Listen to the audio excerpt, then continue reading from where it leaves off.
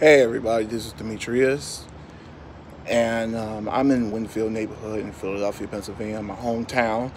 The last time you guys heard of me recently was last year. I was in Richmond. Well, tragically, this is really different. Today is the funeral for my 5-year-old niece named Hayden.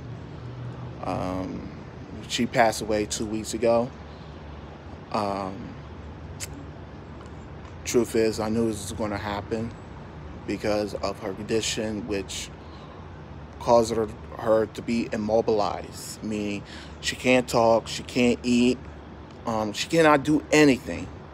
And anything that is anything like other than health issues, whether something is choking her or something, almost everybody's really powerless. It's really inevitable. So truthfully, I knew this was going to happen years ago, the moment I noticed her condition. So for anyone whose family members have that condition and deal with the situation as we are, we understand it. We I could bring condolences to you guys for those whose members are lost because of it.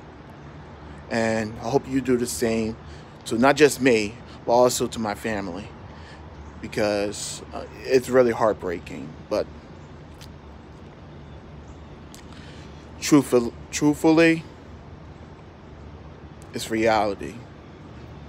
So, Hayden, I know I saw your body. I love you.